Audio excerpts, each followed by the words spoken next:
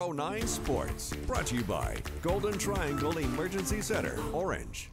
Tonight, 12 News is celebrating a big win for the Silsbee boy basketball team. The Tigers beat Canyon Randall in the Alamodome today, and now they're heading to the state championship tomorrow.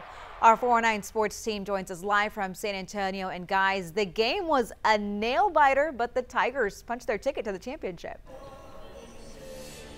I tell you what, Brenda, it was a wild experience out here. I'm here with the guy, Holton Pepper, right here. And this game was back and forth early, but yeah, Silsbee did get the W, and they're moving on to the state championship. Just an outstanding performance, really, on both sides of the basketball. I mean, we saw a fantastic game, and at first we thought that Silsbee might be pulling away, being that they had that 9-point run there for a minute. And then on the flip side, the opposing team, Randall, jumped right back in it with their own 9-point game, made it a 1-point game going into halftime. So there was a lot of points for them going into this one. Right, and it was great watching Silsbee play. I'll tell you what, Jared Harris played incredible early on. I think he finished with 21 points, but LaMarcus Botley Jr. actually finished with 23. He led both teams in scoring, but Silsbee just looked like they were on a different level. I liked how they ran. They ran this whole game, and they just looked like they were in better shape.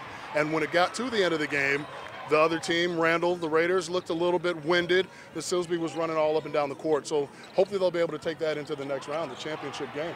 What else I hope that they take into the championship round as well, Roddy, is the fact that they almost shot 45% from the field for the entire game, which I don't know if you know that or not, but that means that they're pretty much almost hitting almost exactly half of their shots. If they take that into the next game, that's going to be impossible to stop. That is almost exactly what you want if you're the head coach. Right. And it was great to see them do all of that. And, you know, we talked to the coaches, we heard from the players. We're going to have all of that later on coming up in the show.